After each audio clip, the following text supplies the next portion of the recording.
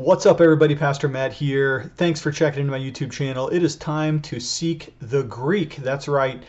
Next year, 2021, starting in January, I'm going to be reading all the way through the Greek New Testament, a task that I have never done before. I've translated books of the Bible individually, Mark and things like that before, but I'm going to try to read the whole Greek New Testament.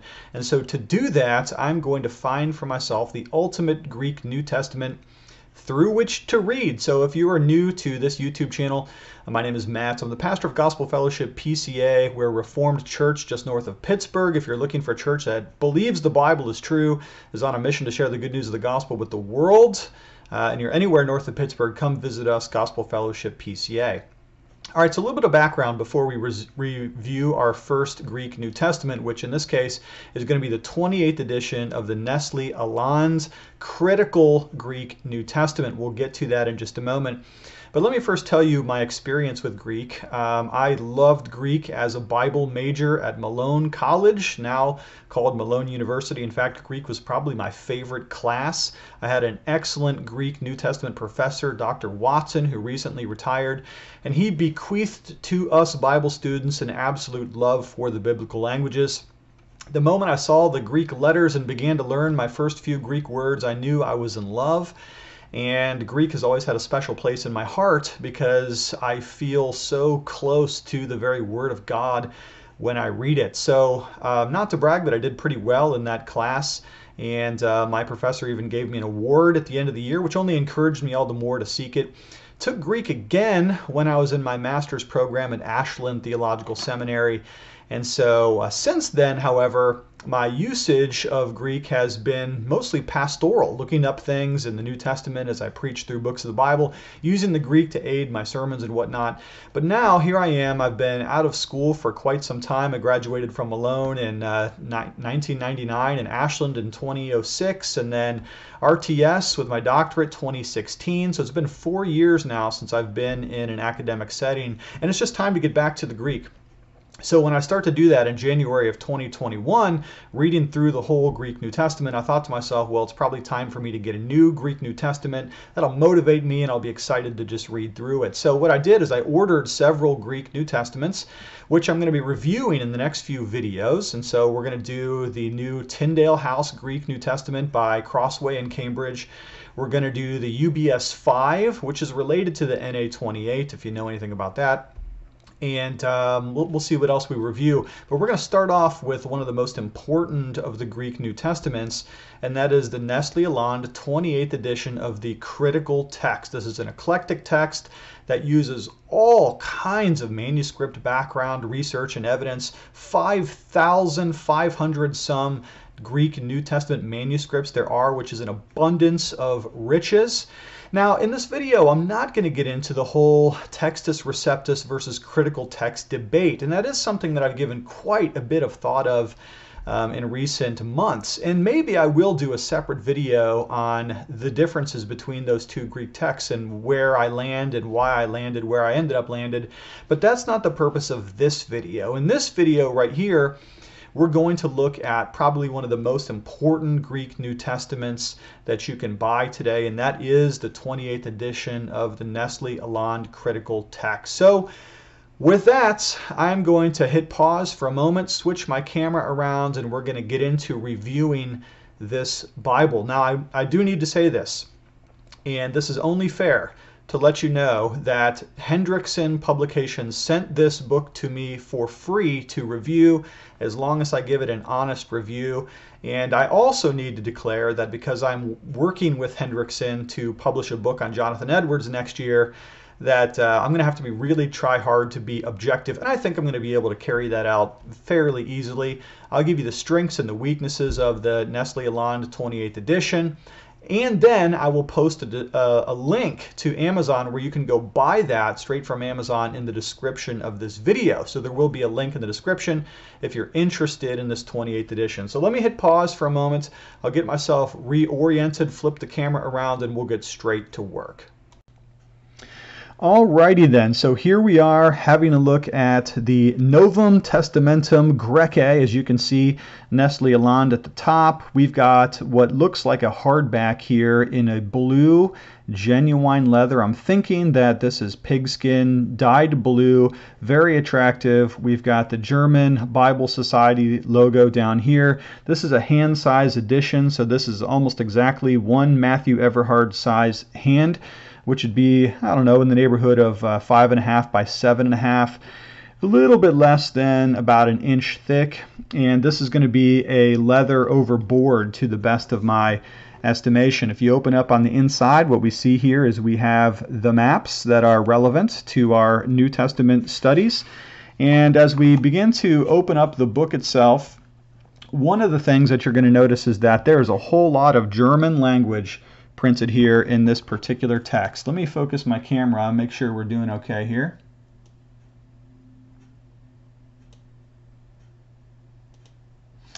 All right, we're working with substandard cameras and stuff. This is a very cheap video podcast here on YouTube by yours truly.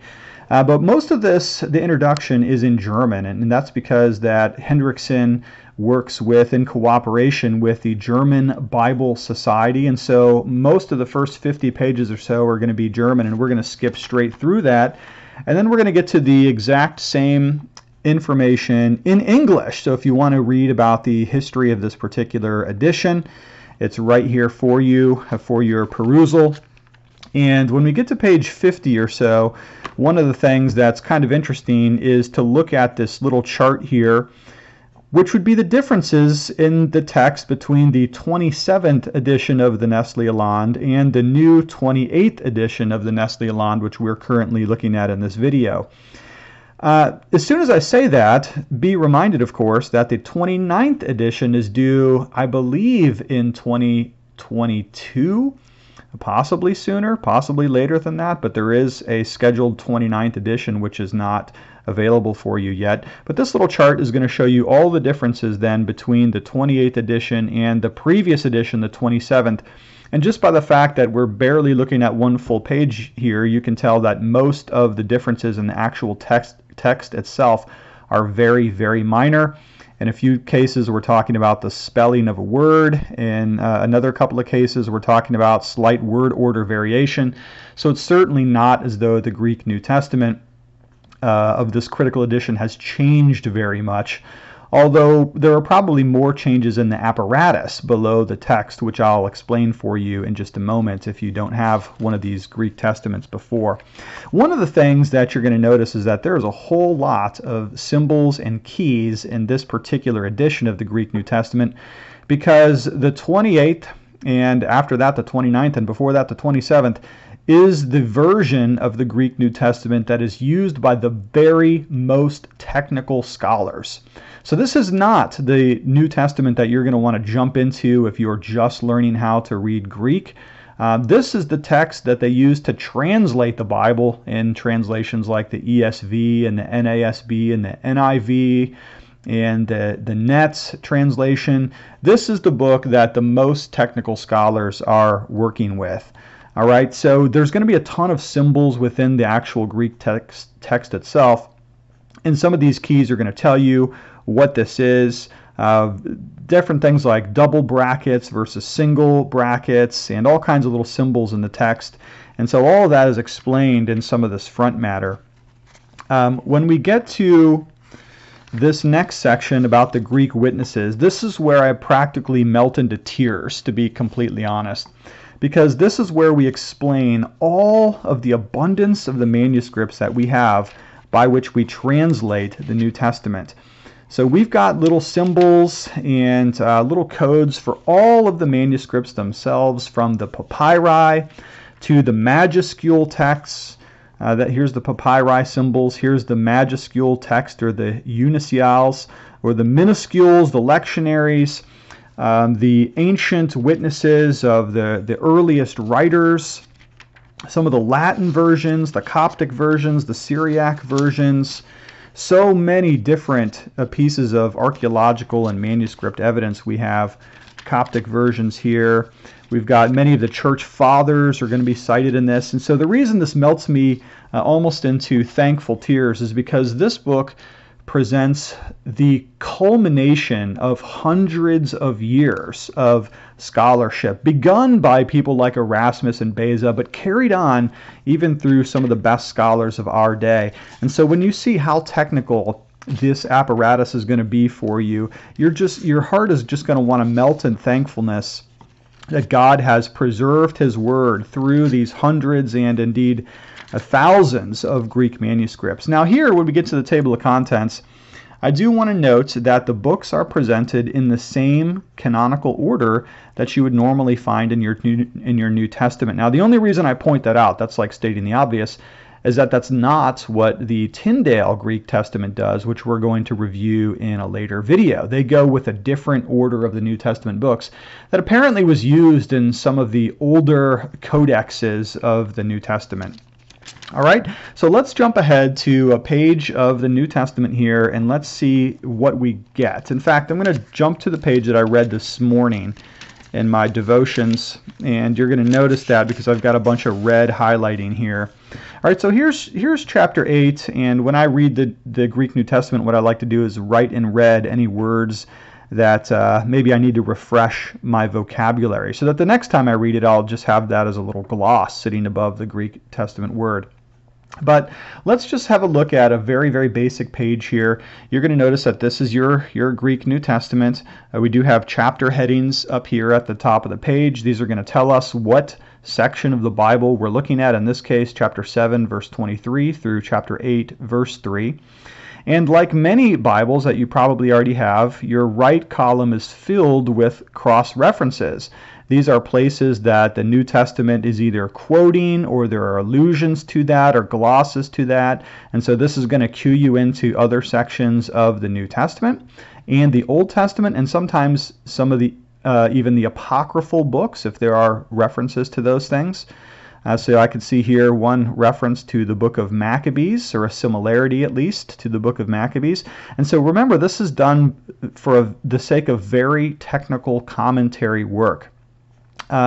Just a basic observation of this page right here. I will tell you that this font that is used of the Greek is a standard font. Old Testament quotations are given in italics, which is different from the UBS 5, which we're going to review later.